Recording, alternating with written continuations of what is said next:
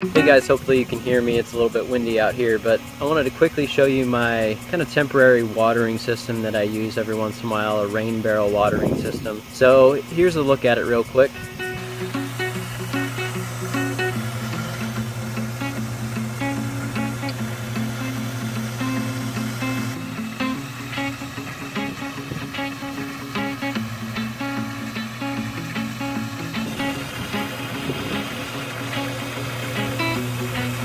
So how this works is, I'll turn this off for a second.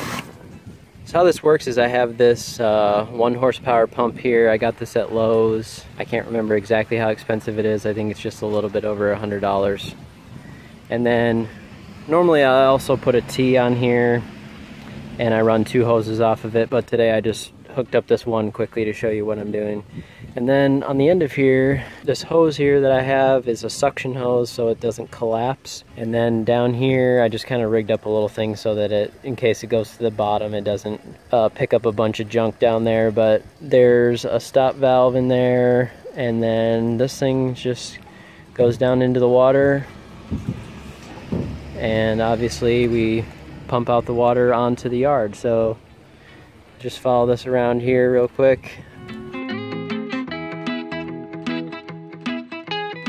Got my sprinkler out here, watering the yard a little bit after I put down some fertilizer, and yeah, that's the setup. So we mainly use this actually for my wife's garden in the summer. This thing actually fills up pretty quickly. This is a 250 gallon tank. We actually got this from a friend of ours, but usually places like fertilizer plants or agricultural places will usually have these, and sometimes they will sell them, sometimes you can get them for free. I think he got 2 of these for a very small amount of money. I don't remember exactly what it was, but yeah, so this holds 250 gallons.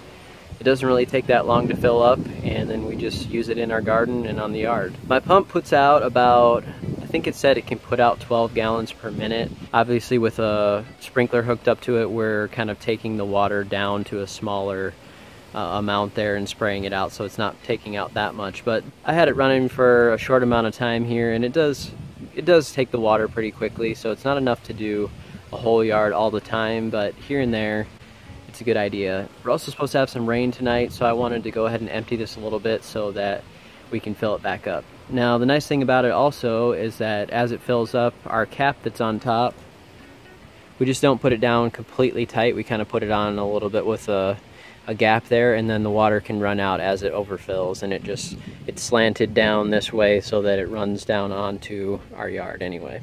Then down on the bottom, it's just hooked up with a little spigot there and a valve so that you can open it, and we fill buckets off of that. So I think that pretty much covers it. If you have any questions, please just let me know down in the comments. Thanks for watching, and we'll see you next time.